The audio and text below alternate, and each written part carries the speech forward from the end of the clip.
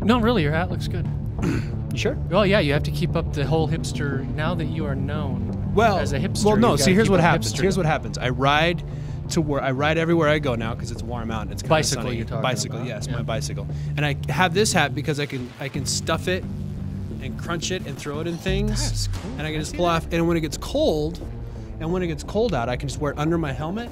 But that way, when I'm going in and out of places, occasionally I'll work up a sweat because I'm in really good shape. I don't sweat. But when I do, so I'll pull off my helmet. I'll just throw the hat on, walk into a business. This or something. product placement thing on Dead Reckoning TV is just awesome. Hi, welcome to Dead Reckoning TV. I'm Brian Mattson, and this is... I'm Jay Friesen.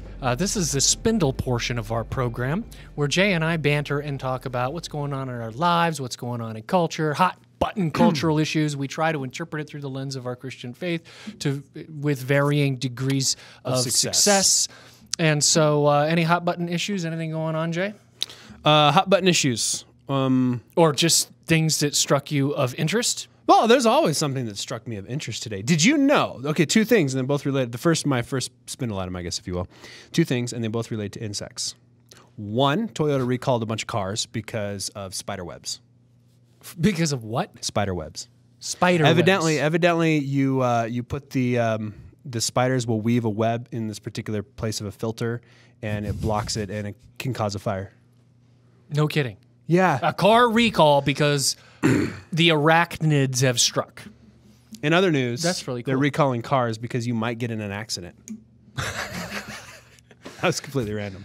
That is random. Right. So the other thing regarding insects, as I read, that was really interesting and kind of freaky, is that researchers have now figured out how to put nanobots inside cockroaches in the sort of this bioengineering thing, and it can reanimate the cockroach, as if they need any more help dying, or staying dead, or coming back alive. Yeah, It I mean, just- you you know just the don't old, need it. the old joke. You know, it's not actually that old of a joke, but you know, the only thing that's going to survive after a nuclear holocaust: cockroaches and the St. Louis Cardinals.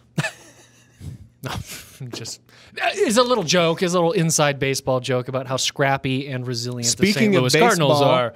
Speaking It of is baseball how are your season. twins doing? Really horribly. You know, Dude, the in season the has off barely season, started. I know, but in the off season, we realized, you know, the pitching was so bad last year. We went and got some pitching help. This season, there's been encouraging signs. The offense has been scoring the third most runs in the American League. We're scoring runs. The pitching is just as bad as it was last year. Sorry to hear that. We're in for a very long season, Twins fans. Sorry about that, but it should be fun to watch anyway. We really haven't had spring here yet. Oh man, it's like 70 degrees. The kids have It's been nice, outside but playing in but the it's still kind of backyard. it's overcast and it's kind of a little still on the gloomy windy. side. And I just love turning on a baseball game somewhere where the sun is shining and the sky is blue, and I just know this is coming. I It's am coming excited. here. I am excited to pack my kids in our bike trailer and bike to your men's church league softball Church games. softball league is coming up. I like to excited. We do have a deacon in our church who actually will sit in the he'll sit in the outfield behind the fence. He'll drink out of his flask and heckle at everybody. It's quite funny. Really, I didn't know about the flask part. I'm supposed to. Should I veer by there like in the mid innings when I'm chugging in? Might be. Speaking of which, I was running through YouTube comments and somebody had a question about what we believe about alcohol, and I didn't respond because I wanted to respond on the Spindle. Actually, you don't have to because we actually did an entire segment of our show on that topic. Right. Well, I don't think he walked away understanding it. So all I wanted to say is I like alcohol. Yeah, it's clearly one of those issues that's been an issue of Christian liberty for the better part of 2,000 years of church history. I'm familiar with all the arguments about how Jesus didn't really turn that water into wine; he turned it into unfermented grape juice and that sort of thing. That's really kind of nonsense. They drank wine as a way of getting hydration in the ancient Near East. This is a particularly American problem because of our history with the temperance movement, and prohibition is a very American thing. Christians throughout the world generally don't really have these same issues unless you happen to be in a place like Ireland. I know that they have a huge societal drunkenness problem. So do a lot of tribes in raises, Africa. That raises a lot of questions. But again, this is an issue the Bible doesn't condemn one way or the other. I really wasn't expecting to answer anything more than what is. You ask a theologian a question, you kind of get true. a long-winded answer. Ty, can you do me a favor? Can you go over there and grab a picture? I have a picture up there. Now, last week, and we should introduce you for folks, Ty. No, he wants to stay off camera. No, we're going to introduce him in a minute. But last week you were making fun of me about being a hipster. Yeah. Mm-hmm. Yeah? Well... hipster. Is this a picture of Jesus? No, this is not a picture of Jesus. Well... Are you sure? Well, so anyway, remember when I said my dad, was kind of like... beard. My dad was like, I want to do this thing called senior photos. Okay. I thought, that's hilarious. Because, this is his high school senior photo, as well as his... Did he hit puberty when he was 9? As well as his senior photo. So here's his high school photo, and we'll get a close up of that. So as you can tell, my dad is just as hairy, but that's now a high schooler. Yeah. Wow. So as you can tell, he's just as hairy, but now he's gray.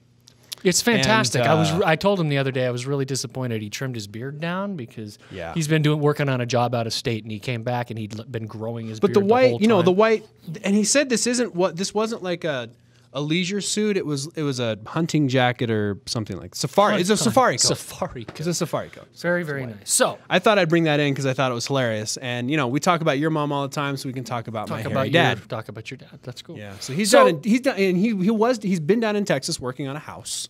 Yeah. And he actually walked into a restaurant. The women thought he was part of Duck Dynasty. Your dad looks like he could fit get some on Duck free Dynasty. food there, Pops. That's pretty good. So on my Spindle, I just have to recommend that everybody go to thefederalist.com and read Molly Ziegler Hemingway's article on the rise of the same-sex marriage dissidents. It's one of the finest essays I've read in a very long time. I've linked it on my Twitter feed and on my Facebook page. Anyway, she's talking about how there's this we're living in a new age of totalitarianism and intolerance. And basically, if you think boys and girls go together in pairs and that's the relationship that the state should be regulating in marriage, apparently you can no longer be a CEO of a company, as we're talking about this week on our show in our Above the Pay Grade segment with Eric Tietzel. The irony of that, of course, is that that's the exact opposite of diversity, when everybody has to think exactly the same thing. It's the opposite of tolerance. Anyway, so I was commenting on this, and then Jay sends me this tweet. Well, yeah. No, wait. Yeah. No, so he text messages And there's me. a reason for this, because you posted this article, and I thought, man, okay, it's not simply the way people are behaving right now is that not only should you not be a CEO of a company, but you should just not be alive. Yeah, So I tweeted you privately. I didn't. No, it was I guess a I could have text put message. It was a text message. Yeah. I thought about tweeting it, but I don't know if I would have pissed off people. So Jay text messages me this message that I did not understand. In fact, What do you don't understand about it? okay, now I'll tell you what I didn't understand about it. He's quoting somebody by the name of Gavin McInnes. Gavin McInnes. Fox News guy, Vice, bunch of other stuff. Anyway, Gavin McInnes said this, and Jay quoted it for me, and you'll understand why I didn't understand it. Here's what Jay texted me. Gavin McInnes, if you want to teach America that gays are cool people, be sure to lunch everyone who disagrees. Lynch. Oh, the autocorrect comes back to bite him. Lynch. I was wondering why you never responded to that. Suddenly it makes sense. If you want to teach America that gays are cool people, be sure to lynch everyone who disagrees. Okay, You're probably over there. You're probably over there sense. thinking, I don't have that much money. I can't lunch everybody. I couldn't understand it. This doesn't work. I didn't get it at all. But now Sorry, I understand. And it actually is a really great point. I think I heard somebody recently, I don't remember who it was the other day, talking about the real danger that the LGBT movement is actually kind of inviting here is that, the more overboard they go with this sort of fascist thing, like if you ever supported traditional marriage, you get fired. The problem with that that they're inviting is that there will be a silent backlash. The silent backlash goes like this. companies will just stop hiring LGBT people because they don't want the drama. They do not want to be the subject of a lynching or a lawsuit. You know, if you continue to overreach like this, you're just going to have a silent dissent that hurts your cause. So might want to back off on the fascism. That's my opinion. Fascist, Cassius, and Other Fungus.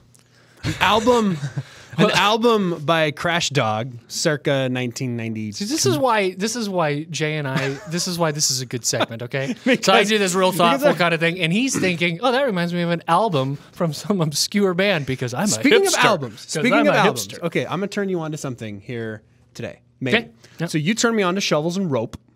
Great band, yeah. Great band. Well, my uncle and cousin have turned my wife on to the Lone Bellow. Oh yeah, I'm familiar with the Lone Bellow. Yeah, I just heard about them. Last their night. producer, there is Charlie Peacock.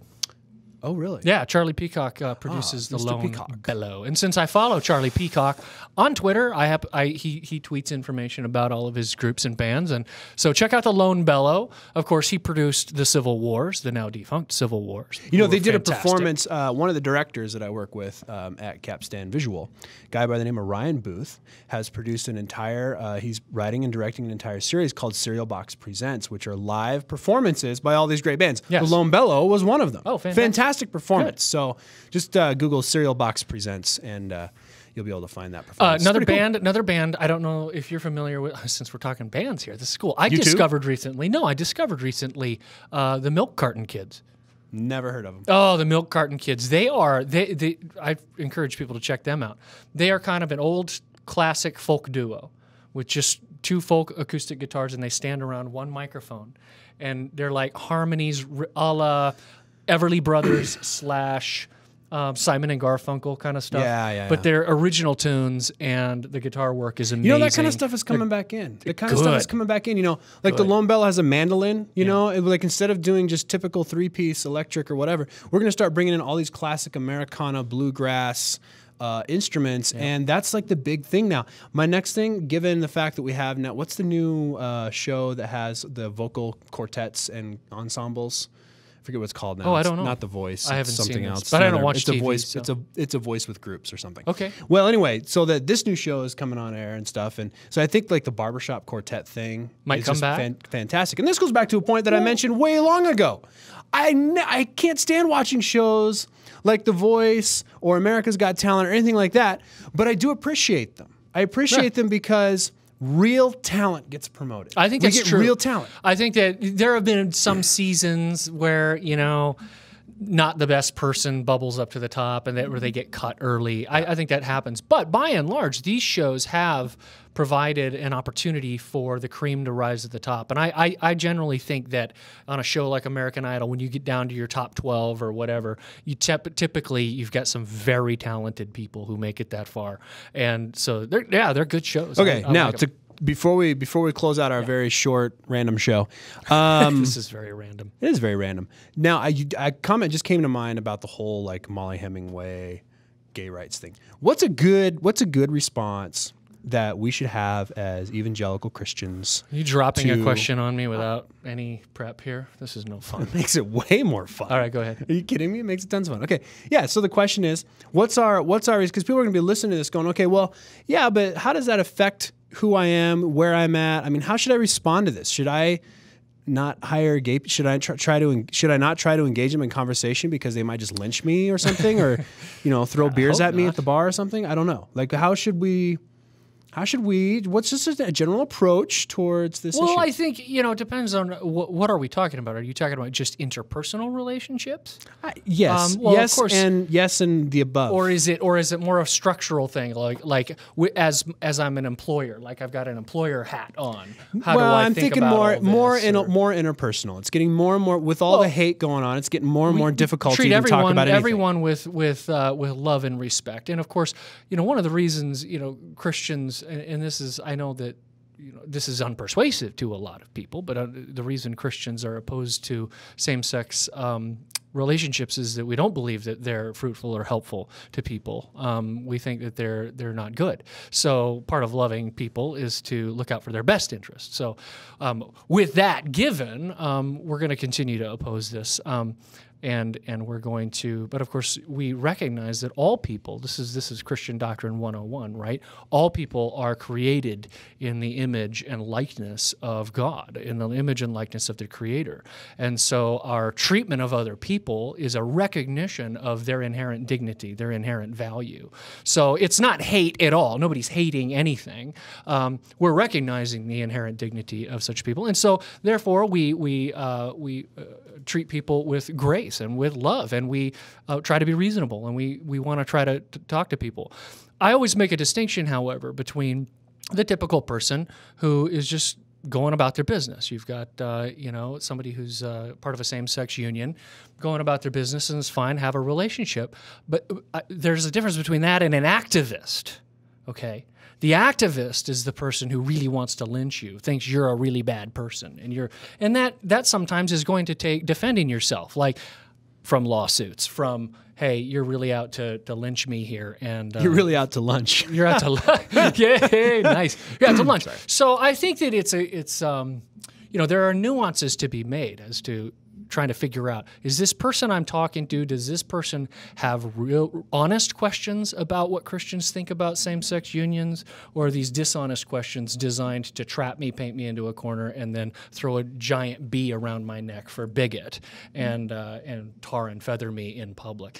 And so you've got to kind of work through those issues, because I think a different response would be required for both. And there you have it. Okay. You answered exactly how I was hoping. Okay. Just got to fish these things out of you. Speaking of fishing, you got out yet? As a matter of fact, yes. I was out yesterday afternoon, and it was very muddy water. And so I had the question, how muddy does the water have to be before you call it hopeless? And the answer to that question is muddier than that, because I caught 5 beauties. Well, I was just going to say, they can't see you if it's that dark. It's amazing. Sneak up on them and club them on the head. Fish see better than we give them credit for. Oh, yeah. It was so muddy, I can't see bottom, but I thought, I'm here, I'm going to fish anyway. I caught 5 beautiful trout yesterday. So I'm really excited about this, okay? My father-in-law has been going on these corporate fishing trips with his employees. Nice. Every year to Alaska. Yeah. Guess he gets to go this time. Guess I better learn how to tie something on a line. I think that you should have a little heart-to-heart with your father-in-law and say, I don't even like to fish. I think you should take Brian. Well, I am paying my own way, I think. Oh, well, forget that. For the most part, I think I'm paying my own way. That's cool. That's great. I would love to fish in Alaska. I have dear friends who live in Alaska. I'm going to go visit them soon. It has the thing about being in the outdoors. I never was a hunter, but I started hunting last year. I love being outside. Yeah, it's great. I love an excuse to be outside all day. You shoot animals? Heck yeah, they're tasty. Hey, we have an they're a pain in the butt. We have an entire the rabbits are digging under. I'm not even going to go into the. We have an entire segment of this show earlier. You can scroll through the archives about killing animals, where we talk about that issue. So anyway, feel free to scroll through the archives. There was something going on that we were talking about that issue. It was hunting season. It was the start of hunting season. Oh, that was when I showed up in my hunting outfit. Yeah, that's right. Yeah, it's pretty exciting. Well, this has been a cool Spindle.